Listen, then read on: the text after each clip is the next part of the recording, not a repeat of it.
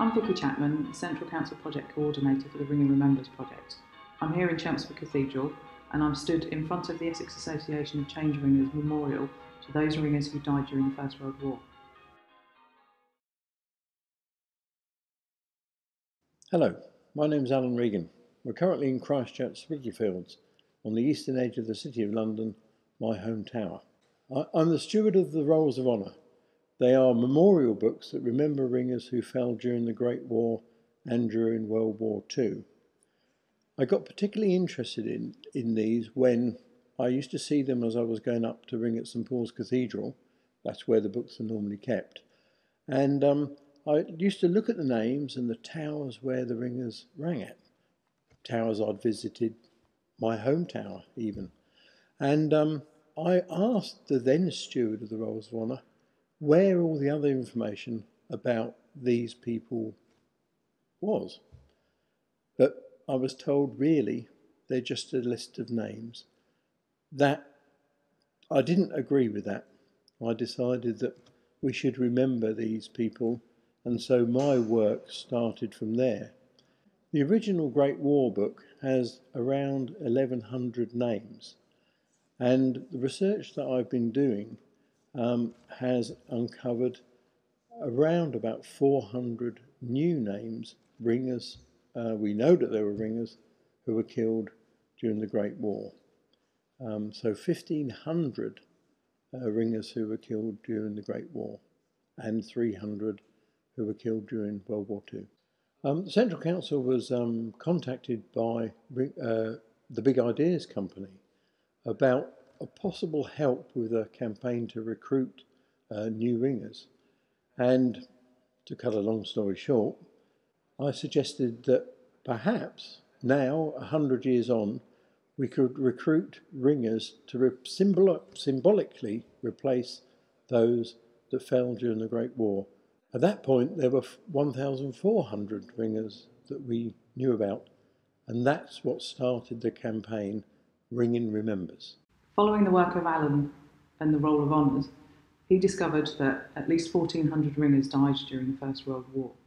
So the ringing community felt it needed to commemorate this in some way.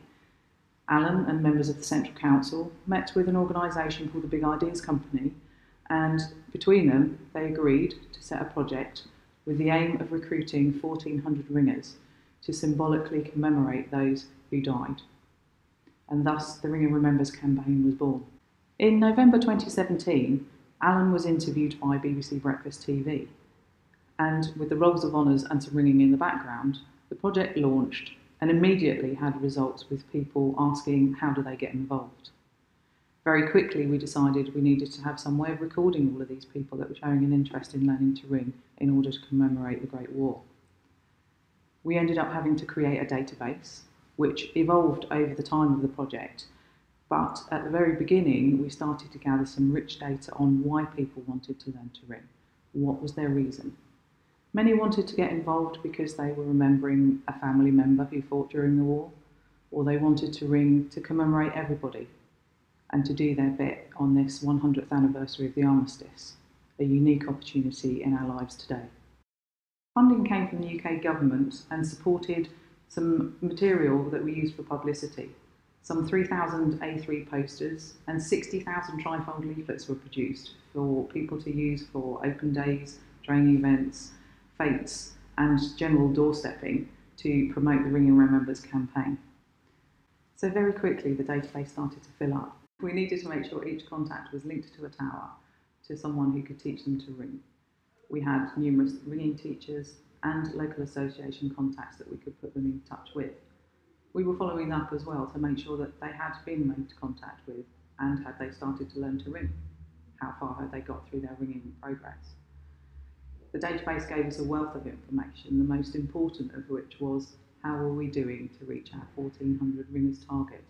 One of the campaigns that we did was to get an article on the BBC4 show The Archers. One of their characters was learning to ring for the Ringing Remembers campaign, and over several weeks they took you through his learning journey and how he rang on the day.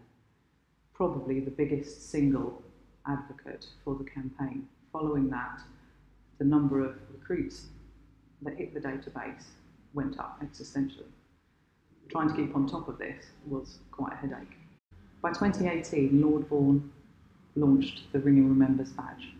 This badge was designed to be sent to all new recruits that were participating in the campaign. Work was also going on with the government departments around the commemorative events planned for the 11th of November 2018. It was decided that ringing should take place at 12:30 in the afternoon to coincide with the National People's Thank You, a 10,000-manned march past the Cenotaph in London. Across the globe, this was the challenge to ring at 12:30 local time, and we knew that ringing was taking place in Australia, in America, and at various other towers across Europe, as well as throughout the UK. By September 2018, those that had indicated on their registration page that they could ring unaided had reached the magic 1400 mark. A huge sigh of relief, we'd reached our initial target. But obviously we needed 1400 ringers to be still ringing by the November date. By October 2018, those on the registered database had topped 3,000. We know some had dropped out over a period of time, but initially 2,500 people were prepared to ring on November the 11th. The Ringing World Limited published many articles over the months that supported the campaign about stories about their families and why they were ringing and what ringing for Armistice 100 meant to them. They set up an event on Bellport so that ringers could record the ringing activity that they took place on the day.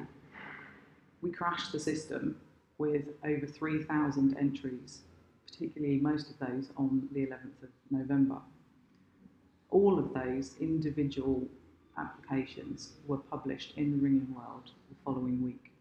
Many hundreds of people took part in the recruitment activity, and our thanks go to each and every person who helped at a taster day or at a fete or at a welcome or a have a go session, whether it was formally through the Association of Ringing Teachers or informally, local arrangements, or through a friend. We know that many hours were put into the teaching of these new recruits, and our thanks go to every single person that was involved in that process.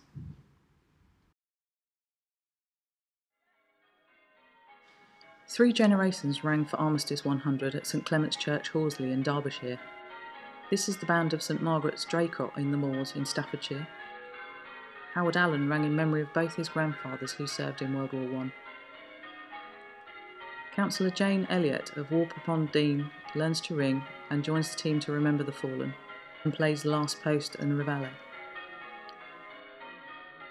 Linda Richardson enjoyed being one of the 1400 to learn the art of bell ringing, as well as the rich history associated with this special remembrance recruitment.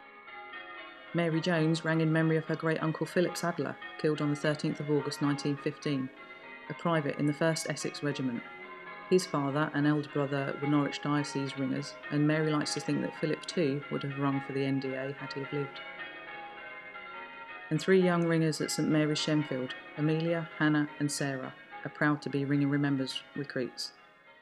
Thank you again to all of those people that worked on the project behind the scenes, to those that set up the database, to David Smith from Australia, to Andrew Hall in Derbyshire, who were fundamental in producing the database and evolving it over the course of the project.